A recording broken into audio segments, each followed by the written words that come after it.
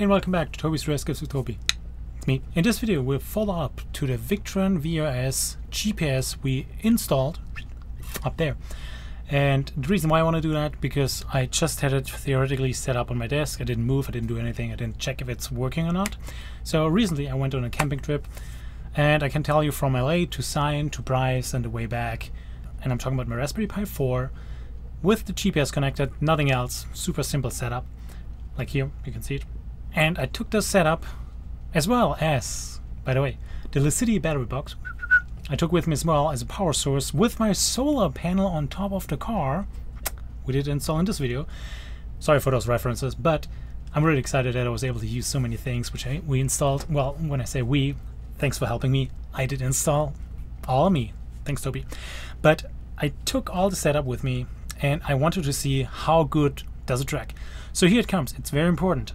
It needs a constant connection to the Victron VRM Portal, which means, how do I solve the problem that I have constantly Wi-Fi?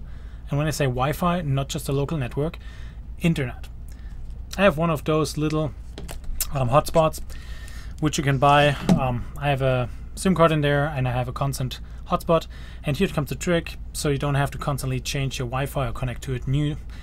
You could do that, of course. I just set up the Wi-Fi name exactly like it is here at home. I'm not showing you how that works. That's totally up to you. You might have a different solution, but this is what I'm doing. I'm using this hotspot, using the same Wi-Fi SSID, and as soon as I leave home and have this hotspot on, the Raspberry is connecting back without reboot. Usually it's connecting back to the Wi-Fi hotspot, and it means I have constant internet connection in real time, pushing all the information up to the VRM portal. That's awesome. So that's what I'm doing, and I want to show you. We export all the data, we'll put it in Google Earth, and we can see which route I took. And it's not a secret, everyone is taking those routes who's visiting America and doing a national park tour, so I have nothing to hide here. Looking at my Raspberry Pi at the moment, this is Raspberry Pi 4, as mentioned. I have nothing connected except for the GPS picture I showed you already. It's right here on my desk, right in front of me. But I took it with me in the car. We'll switch to the VRM portal because that's where everything is logged and tracked. And right now it has GPS information. So this one is my accurate information right now.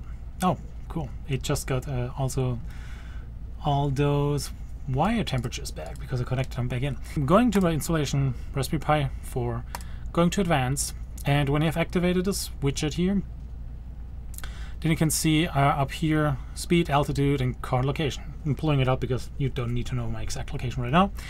But you can see that's where I am right now.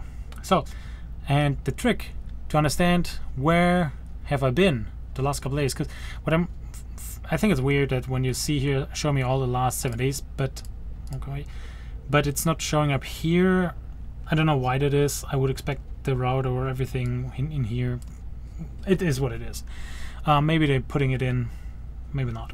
But currently you have to set up, I did a trip, when was it?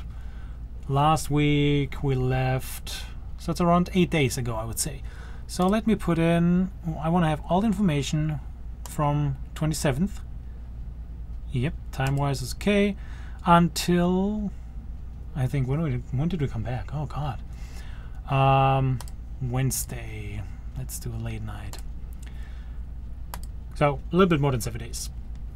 The trick is you have to define the historical data in here, what you want to download, and then you can click on download the GPS tracks.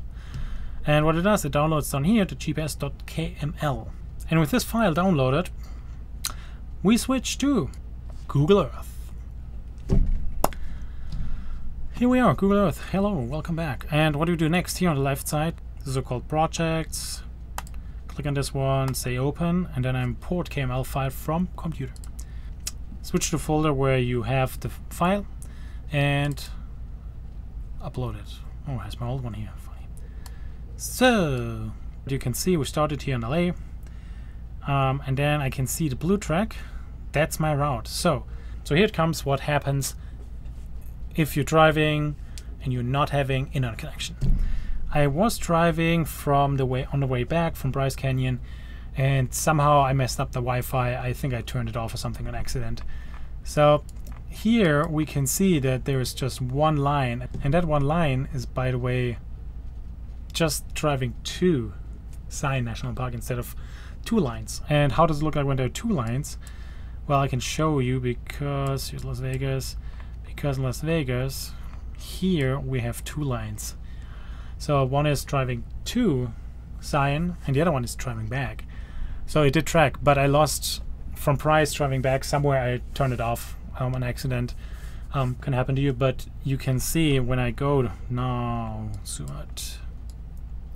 When I go back in here, because that was a way to Zion, on the way back we took the other route on 15 here, and when I zoom in here we can see it's still just 1. So I hope you can learn out of my mistakes. The Raspberry needs a constant internet connection. Let's not say the Raspberry, let's say the VenusOS installation needs a constant internet connection that it uploads everything to the VRM portal, otherwise it's not visible there. And coming back to also a question from a viewer, if data is stored offline, not really. I mean, maybe up to a point. Someone was saying there's a little time period or whatever, or what, there's up to 1 megabyte it stores. I have no idea if that's accurate or not. I didn't find anything about it.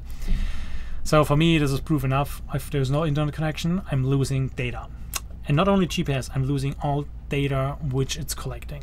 It means also about your battery, it means how much solar power is coming in and stuff like that. So keep that in mind. I think it's amazing to have this GPS, and I think I like it. I think for camper vans, for boats, all those kind of things, it is a cool feature to have. Is it necessary? Probably not, but it's a cool feature to have, and being able to track. Maybe you want to do a road trip, maybe you're driving around. Maybe you want to have a peace of mind and you have a constant internet connection in your camper anyways. This is the way how you can track it, where it's right now, where it's real time, because you can see last update, it's real time. So it means I'm tracking myself right now here. And you can potentially share your installation with someone else, as I showed in this video about a Victron Map, and they would be able to also log in and use your GPS data and look at that. Where have you been? Maybe from family members. There's such a use case and you have peace of mind. Hey family, I'm leaving, but this is login. You can track me anytime. Might be good, maybe not. It's up to you. Oh, by the way, subscribe and like the videos. Would be amazing for me. Thanks for watching. Tschüss!